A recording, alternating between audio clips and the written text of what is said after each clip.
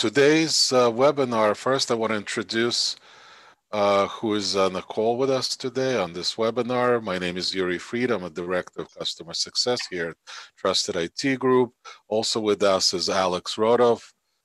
They're on the beach. Well, you know, I guess in front of the beach, but it does look really nice and warm there. He's our Microsoft MVP, and he's going to be joining us also to, we're going to be talking about, it's all about teams, working remotely, and all the capabilities. We're going to go through how do we get the teams installed pretty much on any device, whether it's a desktop or any device at all. Then we're going to set up some channels. We're going to set up some groups, show you how to, start calls and meetings, see how it integrates with with Outlook, with your calendar, and also show you how you can bring in some apps and sync files in that environment. So as far as the Teams concerned, they could easily be downloaded from Microsoft website. It's a free application, or you can download it also from the App Store. I'm also going to show you, once you get it installed on your desktop, you could also get a complimentary app, like I said, either iOS or Android. It's available. And just to mention that us as Trusted IT Group, we're offering completely free team support. So for those of you that actually will get this installed and still have questions, or you're having problems getting it done, anything and everything about setting it up and setting it, deploying it, or having team members having issues, please, you can go to our website, fill out this quick form, and we'll be able to provide support to you at any time.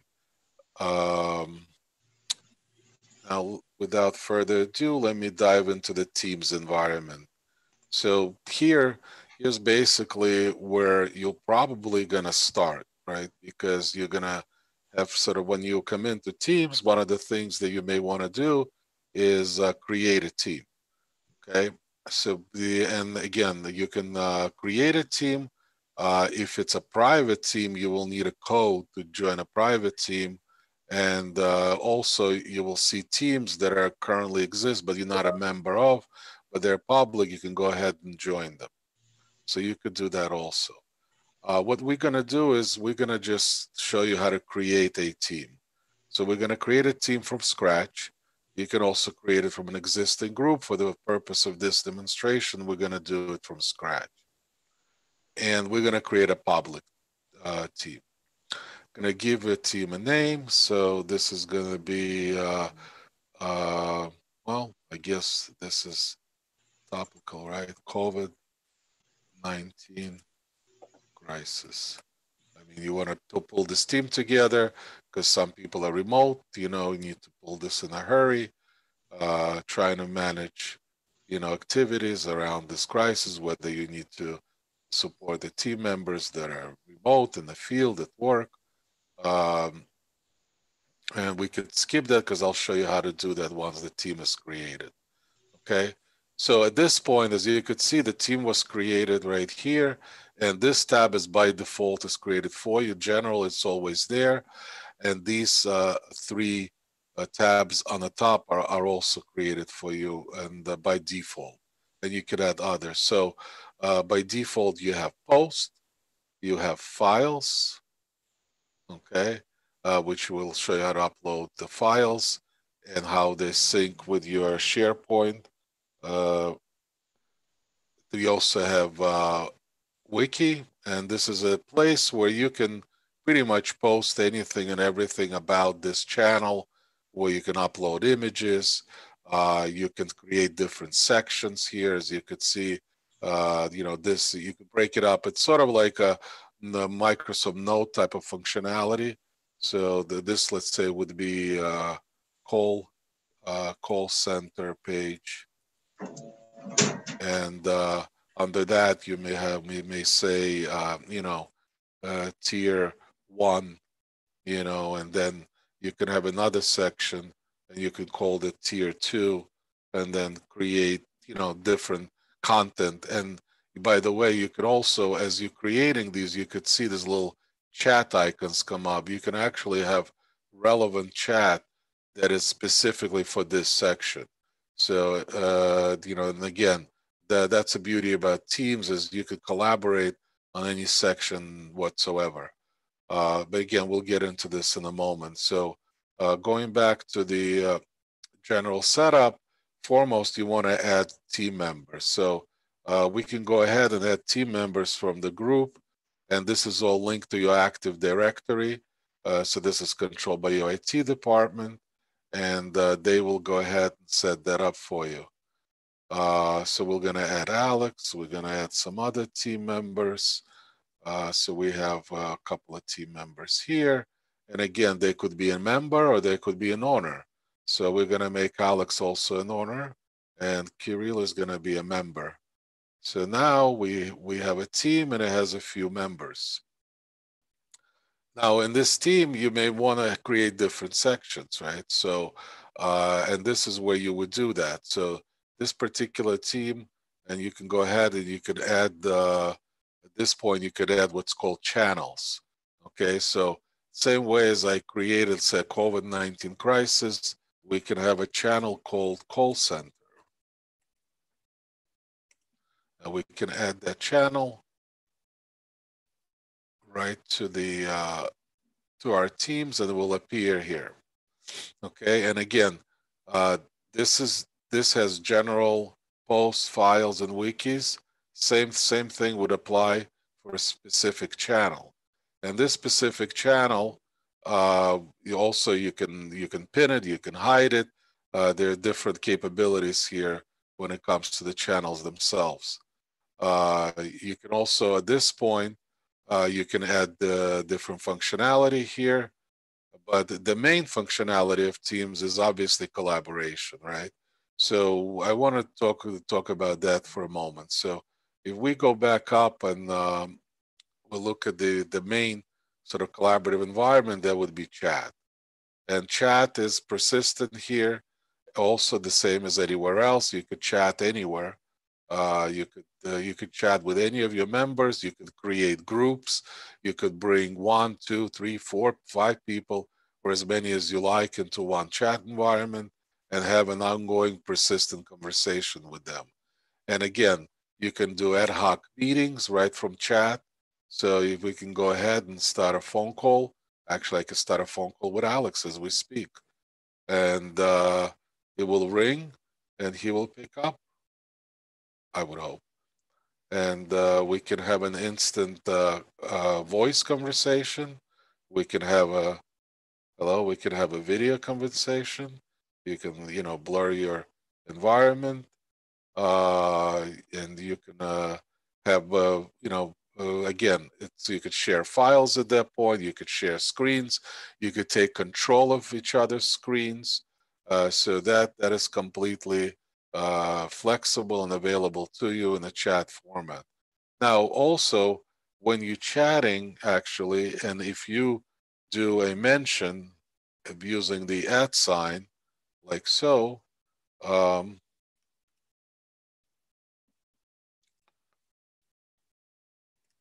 in this particular channel,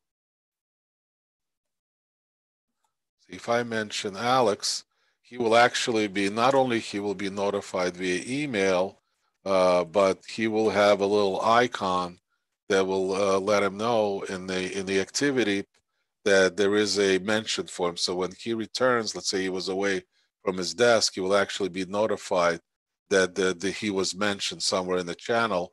And once he clicks on that activity, it will take him directly to the channel. Actually, if you want to demonstrate something similar, so actually, if you were to do the same for me, I could actually demonstrate that functionality. Um, so again, there we go. See the pop-up? That's part of the notification. And also at the same time, I see right there where it says Teams, there's a little icon right here that I had to mention. So I know that I need to address it. And when I go to the activities, I also see a mention. So it really flags you. And here, I can either participate in a chat, or I can directly reply to Alex with an emoji or anything that I like right here. And then now we have a mini conversation, sort of a sub conversation going. And again, I could start a meeting here. I can add a video. I can add a file right to this particular conversation. So you can have conversations. And you can also have sub conversations that are sort of reside underneath these conversations. One other thing that I wanted to mention that's really a very, very interesting feature and very convenient feature is the calendar, right? So as you could see, all these meetings actually, I did not set up in a Teams environment. I set them up in Outlook.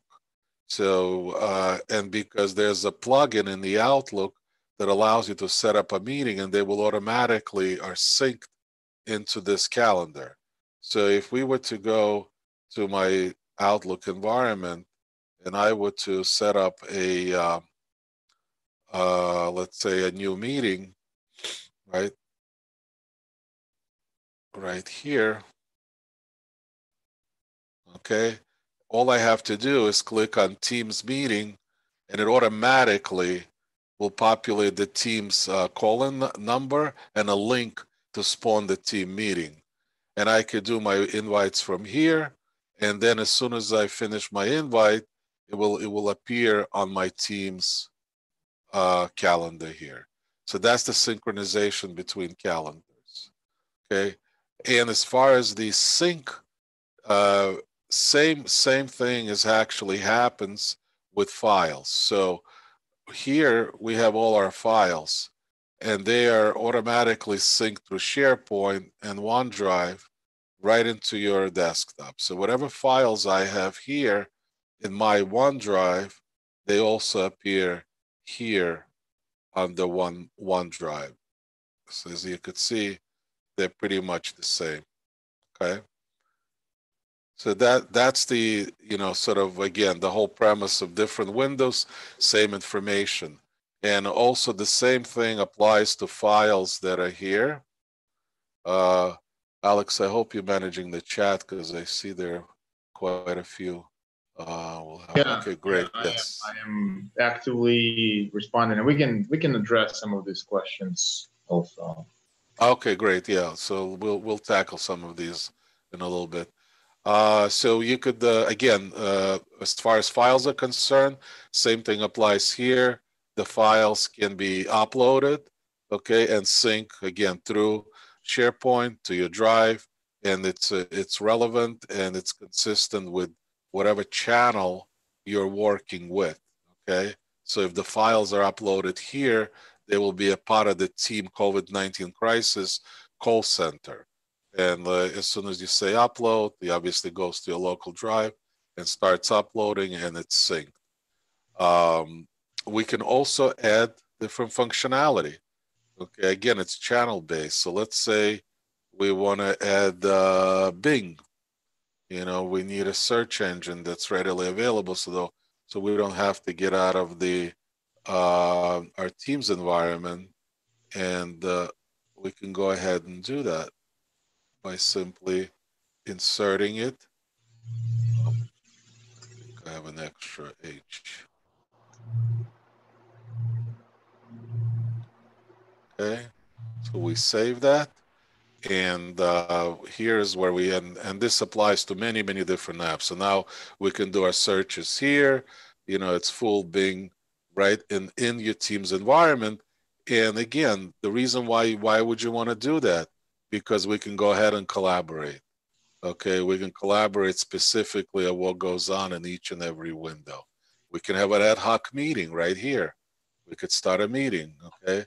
So, or upload any files or upload any pics, again, based on whatever you are working on. And everybody will be notified the same. You need more real estate, you can go ahead and grab more real estate, and this comes down. You need even more real estate, you can actually control this with your Zoom functionality by creating even more real estate. Okay, and we can go back to 100. Okay, so this is your one of the apps you can add in. Another good example, just to kind of show you the app functionality, we can, let's pick another one. These are all the apps, by the way, that can be added in. OneNote, Power BI, Planner, PDFs, Words, PowerPoints. Why don't we do YouTube? Why don't we add up a YouTube? Let's see, youtube.com/trusted IT group. Hopefully I remember the channel name correctly. So here, not only you went to Trusted IT Group channel, but we were able to find the specific video that we need. Let's say again, that we need to collaborate on, that we need to have a conversation around, that we want everybody to view, whether it's it's informational video or whatever the case is. Again, there's many apps you could plug in, and they're all available here to you. There's so many features of Teams. Sometimes when I love to present sort of like this, flying through all of them, but there's just a lot to talk about, and I hope I can cover everything. Yes, Alex. Yeah, there are a few questions here through the chat, and then please, this is great. Please submit, put your questions out as well. So first of all, I'll let you connect to the mobile device. We'll go through this. But there was the first question regarding this is going to this is going to be recorded, and this is, as a matter of fact, right now live on YouTube, and we'll stay on YouTube. So we'll also distribute the link to this session, so you can forward this to anyone who wasn't available to join. The channel ownership. So unfortunately, fortunately, the way it's set up, you set up the permissions at the teams level, at the team level. So you add the members to the team, and all the channels and tabs within those channels are going to be following that team's membership permissions. So the question was, can I set up a different permissions for different channels? The answer is no. All the channels will be available for all the team members. Okay. Then the other question was, how is there a way to mark a selective conversation as private between specific team members, or do all the team members have access to everything within designated team? Excellent question. If you would like to have a private sort of conversation, right? Not really sharing this conversation with all the team members, then you would need to have a separate chat, with that person. Because everything that is shared within a team is potentially available for all the team members. Okay. So if you need to chat with someone privately, then open the private chat with that person. Then there are two questions at the beginning, three questions. How do we get rid of notification under chat when showing a number, but already have read the message? So all the notifications are, you can manage the channel notifications specifically for this channel, right? This is, you can on and off if there's some active channel and you don't want to be buzzed all the time, everyone or someone typing something and a lot of people there. You can manage it on channel by channel basis, just to kind of not get notified or get notified. But also, Yuri, if you show the settings and the notifications area, so this is where you manage your overall notifications, and I don't think we have enough time to go through every single one of them, but you can play around with these notifications and basically tune this up to fit your needs. So there's banner notification, right? There's banner that pops out when someone is typing, and also an email. So you can manage it there. How do I add, the second one is, how do I add someone when they have the app installed on their computers but seem inactive? So Teams is in order to have these features, like if you mention someone, or or you would need to like find someone or chat with someone. Best of all, it works within one Office 365 environment where all these people are part of the Active Directory, right? So when you're in the company and you have all the users part of the Active Directory, then you would be able to see all of them, and they would have to be logged into their account, right? So if you click on see this on the upper right corner, you can see this Trusted IT group, and then if you click on your profile, you would actually see that this is you logged into your Trusted IT group account, right? So and Yeah, I that's think the other thing worth mentioning, these are automated, some of them. So when you're in the meeting, you can actually see when somebody is in the meeting or in the call, it becomes automatically busy. And you could even have a setting to have a pop-up for you. As soon as they free up, it'll pop up and show you that this member became available. But the other ones you could set freely yourself. Do not disturb, be right back, but appears away and busy are automated. Appears away is when there's inactivity. So those are automated.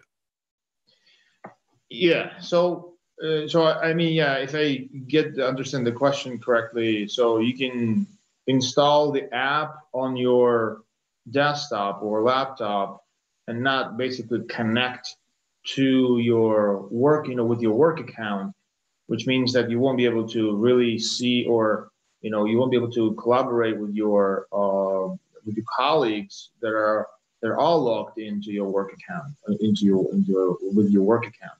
So in this case, this is more of a IT question, like whether this is set up properly. We can obviously help with that. But if you logged into your work account, you should be able to see all your colleagues and people who you work with, and be able to search and type their names, and that should show up. And of course, they may be inactive, maybe because they just said, do not disturb, or just went offline, something like that. So, as far as there was a question how to create teams. We went through this in the very, very beginning. Usually, you would not have, this is very typical for IT admins to not allow creation of teams by users. So unless you're admin, you would unlikely would have access to create a team. If you are using Teams as a free standalone team, you're just playing around switching themes, dark themes and light themes and stuff like that.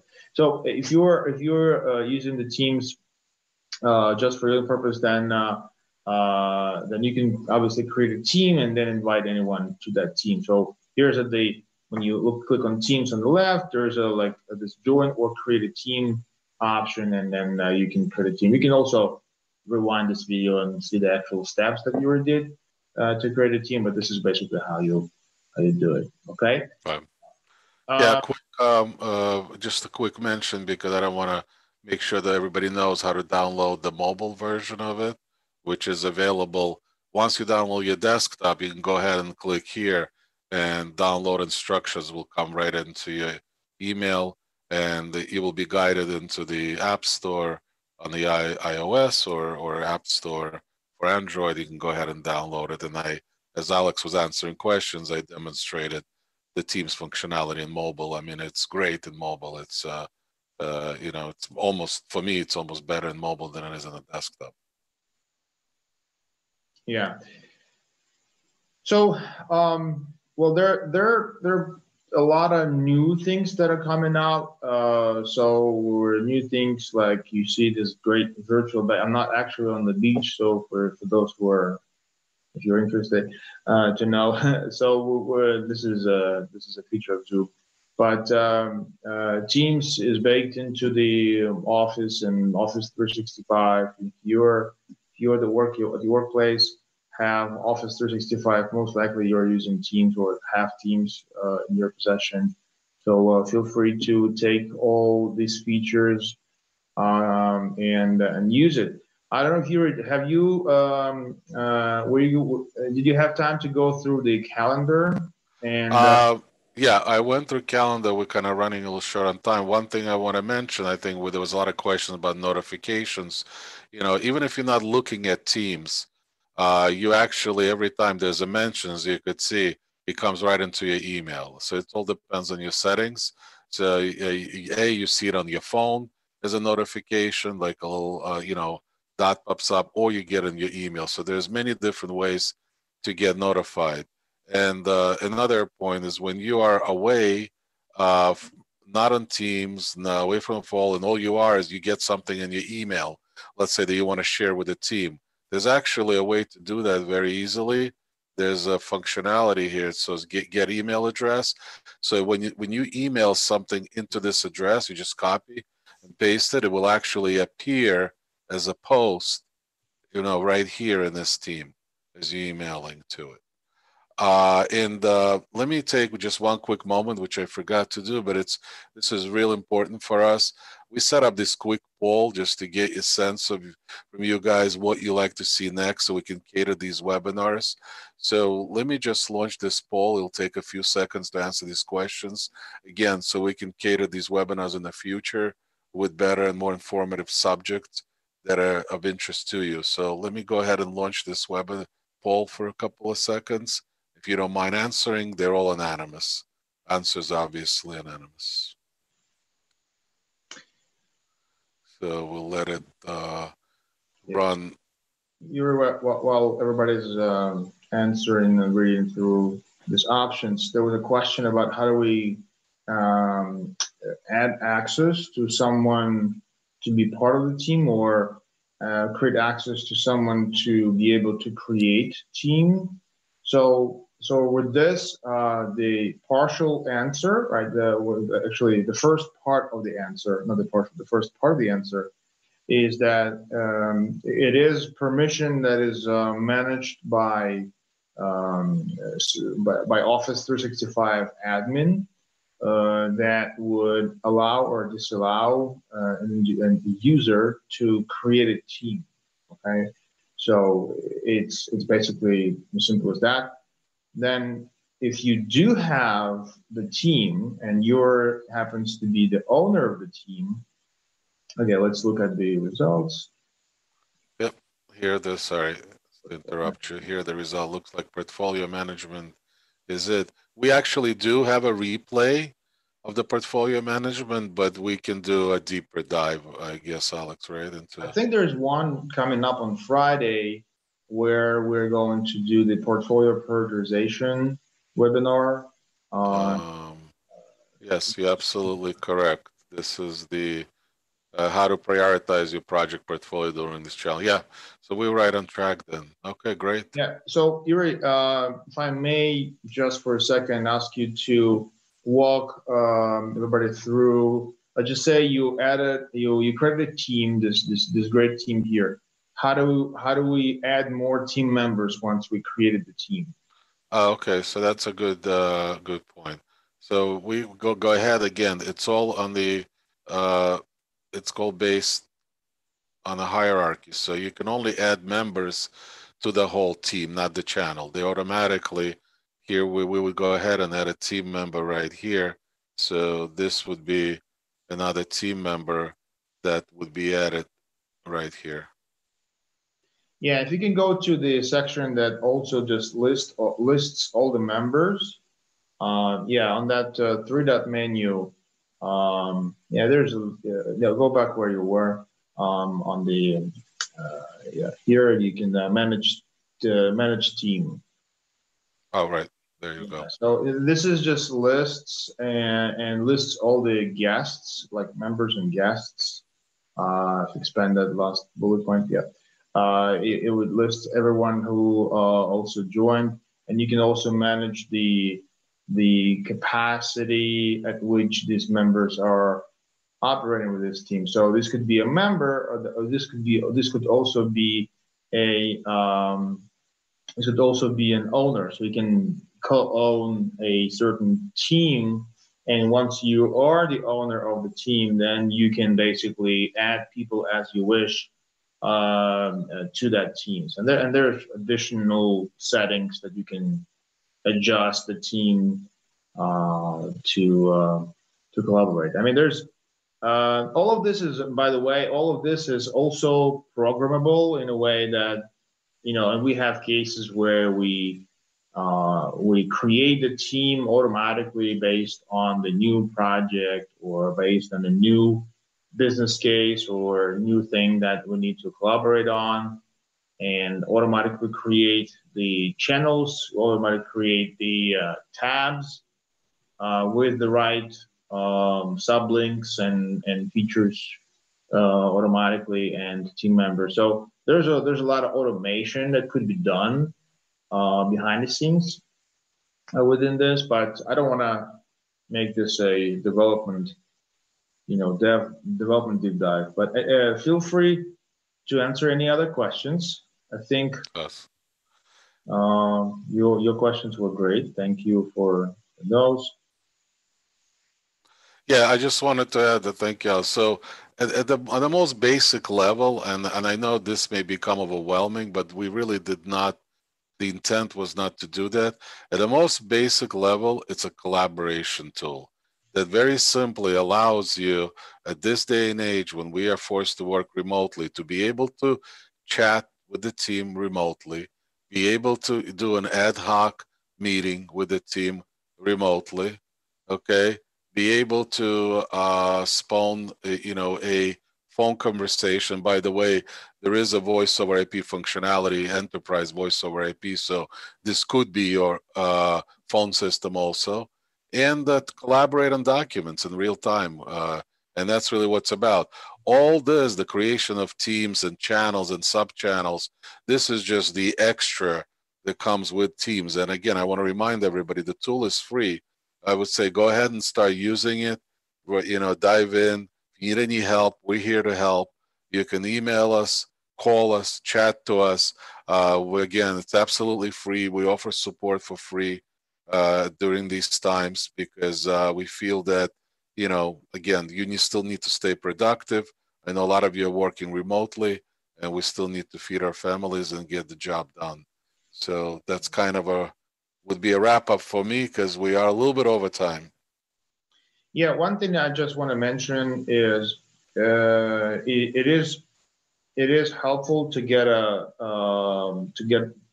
better hardware with this, because it does take a load on your laptop or desktop that you're using. You probably want to have an extra monitor.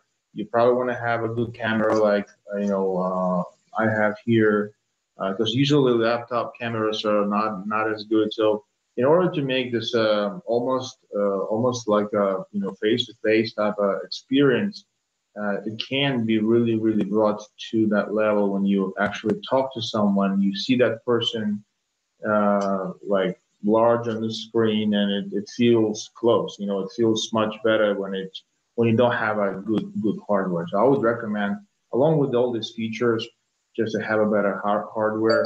Yuri has even like some gamer Yeah. headsets. Um, Unfortunately, I wasn't prepared to work at home, so I don't have as good of a camera. That's why I'm not on. And the only headphones I have at the moment is what I have. So I'm staying with our logo. So yeah, Alex, absolutely right. Certainly helps if you have better equipment. and for speaking and microphones, I can show you that I have this little device here that is basically it's no brand. Muted it. All right, you're back I on. think I twisted the wire. I didn't say what I did. I twisted the wire. Anyway, when it's like sitting there on the desk, it's great to hear the sound, and my voice is coming through nicely. So anyway, again, thanks everybody. Hopefully that was you get some tips from here from this webinar, and hopefully you your staying home collaboration with your colleagues and friends is going to be better. And we're looking forward to any questions or concerns or requests. Please feel free to reach out. Thank you. Great. Thank you. Have a great day. Safe day. Thanks so much for calling.